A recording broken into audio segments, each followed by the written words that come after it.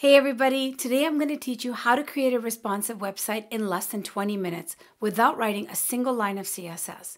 As you might know, Bootstrap is the most popular CSS framework used around the world. It makes it easier to build great looking mobile-first responsive websites. I'll be making more tutorials in this series that'll teach you how to use pre-made components such as navbars, modals, and accordions, along with Bootstrap's responsive CSS grid system to quickly create interactive websites without writing a single line of CSS or JavaScript. So if you're interested, please consider subscribing to my channel and liking this video. Comment below if you have any questions or if there's anything new that you'd like to learn. For those of you who are new to my channel, welcome and thank you for joining me today. I'm Jay from Coding with JayBird, and here on my channel, I'm here to help you build confidence in coding. Now let's not waste any more time, get your favorite code editor ready, and let's start coding. I've got a project folder for our Bootstrap 5's website. Now it has an index.html file and an img folder with a bunch of images that are loyalty free and they're from Pixabay. All right, so let's start getting our code ready. So we're going to need a starter template, so let's go to getbootstrap.com to get that. Okay, so here on bootstrap.com, we'll open up Docs, and we'll scroll down to the second one, and now it has a link for the starter template that includes Bootstrap CSS and JavaScript. So we're going to paste that at the top of our file here, and let's call this Build a Web Page Using Bootstrap 5. Now we're not going to need this H1 tag for now, so let's delete that and create some room for our content. I plan on building a website about touring Canada. Now it'll be a single page scrolling website, and I'd like to start with a navbar and a carousel. So let's prepare for both. And we can grab the navbar from getbootstrap.com. So we're going to scroll down to the component section, and there you can find the navbar. And I'm going to scroll down till I find a navbar that I like. Okay, I like this one, so I'll copy the code for that and I'll add it to my markup. Now we need to update it a bit. There's a logo here, which is just the word navbar. I'm going to replace it with a logo that I already have saved. Now it's an image in my img folder. So I'll source out that image and it's called logo.jpg. Now we also want to remember to use an alt tag. And we also need to give this a height. Now I tend to use something like 80 or 100 to start, so let's start with 80. And for the navigation links, home is okay. For the second one, I'd like to have destinations. And then we're going to have an about and a contact us section. Now we can remove this disabled class because we don't want that to be grayed out in our navigation. And because this is a single page scrolling site, I'm going to have IDs further down in the page, and I'm going to target those IDs here in the anchor tag. So let's call this destinations, and we'll point to about. And lastly, we'll have another href for the contact us section, which will point to an ID of contact. Let's have a look at this in the browser using our live server. It looks good. Nice and simple. It's exactly what I was expecting. Okay, let's move on to our carousel. Now again, we need to go to getbootstrap.com to get the right component or the right carousel for the page. So I'm going to go down and scroll down to carousel, which is also in the component section. Now there are a few carousels to pick from. I like the second one with indicators, so I'll copy that markup and we'll paste it right here in our index.html. Now this carousel comes with 3 slides, but I'd like to add a 4th one. So let's go ahead and add an extra indicator button. So I'll duplicate the last one and we'll point to number 3. And if we scroll down, and actually let's change the slide to 4, and then let's scroll down and add one more carousel item. Now let's grab some images.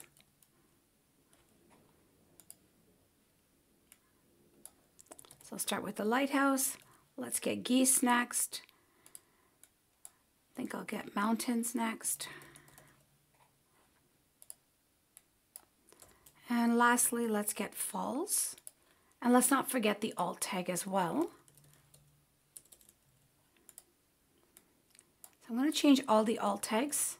It's It's a good idea to be particular about these sort of things. I always like to fill them in.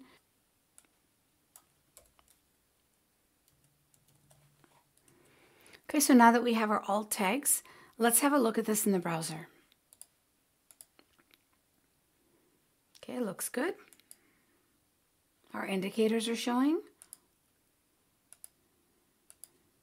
Perfect, it's looping through them nicely. All right, so now we want to move on to our main content. And I'm going to put everything in a main container. So here we're going to use Bootstrap's div with a class of container. Okay, and I also like to mention the end of the container because it gets easy to get mixed up with all of our divs. Now I want most of the content of the web page to be in this container. So we'll start with an H1 and we'll say Tour Canada Today. Okay, now it looks very simple. So let's add some styling from Bootstrap. So what I'll do is I'll text center this. I will also give it some padding. So I'll use P-5, which is the highest degree of padding using Bootstrap. And then margin bottom -5 and margin top -5. That looks good. All right, next I want to have a div with a paragraph. Now let's put lorem 100 in here. Now I'd like this div to have a background color and span the entire width of the container. So let's give this div a class of W100, which will fill up the container's entire width, which is not exactly going to the edges of the browser, but close enough. And that's because it's in a class of container div. And then we're also going to give it a background color. Let's say dark subtle. And let's also give this some margin and padding. That looks good. All right. I think I'd like to add a button though. It looks a little empty without a button. So let's say we have a button. Now we could create a button like this, or we could go right to Bootstrap's website and get one from there. So let's actually delete this button and let's get one from getbootstrap.com. So again, in the components, we'll grab a button. Now they have different sizes and colors. I'd like to get a large button. So let's grab this first large button here. We'll say book your trip now. Okay, it's starting to look a little nice. All right, so let's move on to our next section. Now I want to have an H2 tag because I don't want to repeat my H1 tag again. And this I'll call popular destinations. Now we also want to remember that we want to give this an ID of destinations because we're targeting this from our navbar. And then we want to give it some styling as well. I want this to look like large text similar to an H1 tag, but I didn't want to use an H1 again. So I can use Bootstrap's class system called fs-1, and that gives it a font size of the heading 1. So we've got fs-1, and let's also give this some padding and margin top and margin bottom. And let's also center this text. Okay, I like it. Now in this section, I'd like to have 3 separate columns that are responsive, and in each column, I'd like to have a card. So an image, some text, maybe a button within each card. Okay, let's go to Bootstrap's site and get some cards. Now I'm getting ahead of myself. Before we get the cards, we need to plan out our columns. So we need a div with a class of row, and inside of it, we need another div with a class of call in which we can place these cards. And then we'll have card 1. Let's go ahead and get our card. Okay, again, it's in the component section. This first one looks nice. I'm just going to grab that and we'll paste that here. And let's give it a title of, let's say, Banff. And for the paragraph, let's just say lorem, maybe 30. And for the image, let's source out maybe mountains. And let's just put mountains in here as the alt tag. And for the button, instead of go somewhere, let's say read more. Okay, and let's have a look in the browser. Not bad, I like it. All right, now we're going to need to copy this div a few more times. So let's duplicate this 2 more times. And we'll call the second one card 2 and the last one card 3. And let's also rename the titles. So this one can be maybe Peggy's Cove, and we can point to the lighthouse image.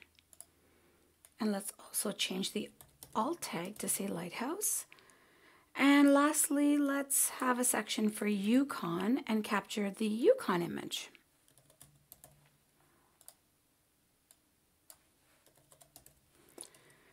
Now, before we look at these in the browser, I see something that I should have deleted. This style with a width of 18 rems. We need to get rid of that. Now, that's just something Bootstrap uses because this is how they display their cards in the browser on their web page. So now that we've gotten rid of that, I think the rest of the code looks nice and clean. Let's have a look at this in the browser now. Okay, and we can stretch this and we shrink it and it's responsive and it looks great. Okay, let's move on to the About Us section now. So in the About section, I'd like to have 4 blocks. Now in each block, I want to have an H2 or an H3 and a paragraph tag, and maybe give them a different background color and make them look like squares or rectangles. But I only want to have 2 take up the width of the browser. So I want to have 2 and then 2 below. So let's take advantage of Bootstrap's 12-grid system and use a call-6 class and apply it to each block. So now we have our About section. And before we start, let's copy that same H2 that we have up here and use that for consistency. And we'll use that here, and we'll also use that for our Contact Us. So this will be great to divide the area, and at the same time, it'll have a consistent look and feel. So we'll say About, and for this one, we'll say Contact Us. Now, in the About section, let's have a div with a class of row, and then we'll have another div with a class of call-6. And inside of that, let's have another div, which will have a p tag with maybe lorem 50, let's say. And I also wanted a heading in here. So let's add an H2, and maybe we'll say rates for this one. Okay, looks okay, but there's no styling. So let's give this a class of maybe background color dark. We'll give it some white text. We'll give it some padding, some margin, and the top and the bottom. Okay, it looks good, but it looks pretty dark. So let's not go with that dark color. Let's change this to secondary. Oops, just a dark gray. Okay, I like that, looks better. And now that we have that set up, let's copy this div with a call of 6 3 more times. And then we can just change the details. So we'll change maybe the H2 tags. So fees. For here, we might say popular sites. Maybe we'll have one called features. Okay, let's check it out. Okay, not bad. It's starting to take some shape. I don't like that they look so boring though. Everything's gray and white. So why don't we mix it up a bit? Maybe we can take these two that are diagonal from one another and change the background color and maybe the text color. So we'll grab the second and the third, and instead of this background secondary and this white text, let's delete that. And now let's make it the same color we had up above. Background color dark, subtle. And we'll do the same thing here. We'll get rid of the text white and change it to dark, subtle. Oh, I like it. It already looks better. What do you guys think? I like it. Okay, so now that we have our About section, let's work on the Contact Us section. I don't really have that much information that I want to put in the Contact Us section. So let's go ahead and grab the paragraph from the beginning of this website. We'll copy it and it's styling down below, so it'll give it a consistent look and feel. Okay, so we're going to grab this. So copy that and let's paste that in the Contact Us section. Now I'd like to link to an email. So let's change this text out of here. We'll add an anchor tag. And here we can say contact us for more information. Oops, information. And now for the H reference, we can then refer to an email address. So mail to maybe abc@def.com. Okay, everything's fine except I don't see the text, and it is there. It's just coming up kind of blue, a darker blue, and there's an underline. So let's get rid of that. So again, we'll target this anchor tag and we'll change the styling using Bootstrap. And let's change this to text white, and to get rid of that underline, text decoration none. Okay, that's exactly what I wanted. Great. Now let's move on to the next section. Now I want to have a footer at the bottom, but it's going to look kind of boring to go straight from some text to a footer. So let's add another section with an image in it. So I'm just going to copy this H2 tag here. And let's change this to Relax in Beautiful Canada. Now let's add an image here. So we'll grab the vacation image.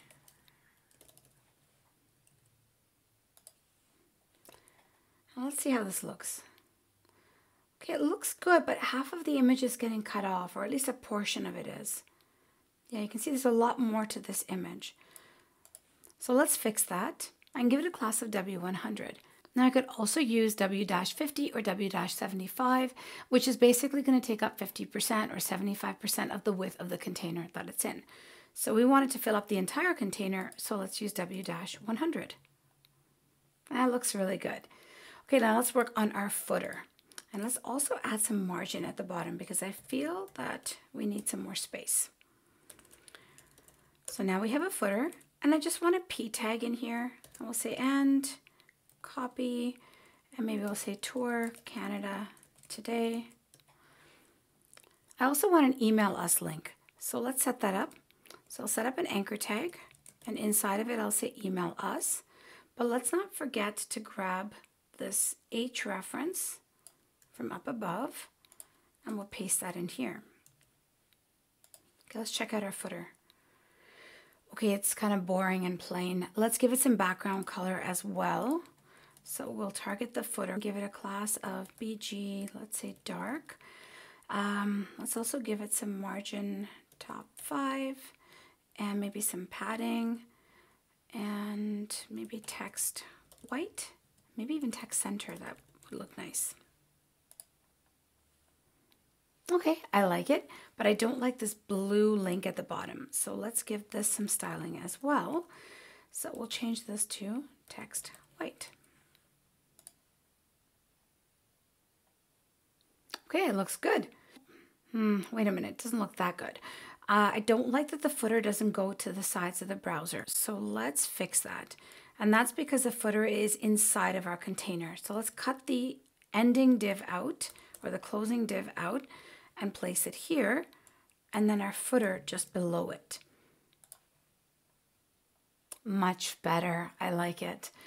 Okay, now let's also not forget to fill in our different IDs. So we did the destination ID. Let's fill in the second one, which is about, and then we have a contact ID, so we'll change that to contact. And then I think we might have an extra. Yeah, we have this extra one. Let's get rid of this from our beautiful Canada photo. Okay, let's test out our navigation links. So let's try destinations. Okay, it works. About also works. Contact us, beautiful. Everything works smoothly. Let's also test it out in responsive mode. So if I grab contact us, still works, perfect. Okay, so I've expanded it to the full width of the browser. I like it. When I shrink it down, it still looks nice. I really like it. What do you guys think? Do you like our site? All right, everyone, that's it for today's video. I hope you learned something new today and you found some value in this video. If you did, please consider subscribing to my channel and liking this video. Comment below with any questions, or if you just have comments on the website that we made today, or if you just want to say hi. I'd love to hear from my viewers. All right, everyone, I hope you have a lovely week. Until next time, keep on coding.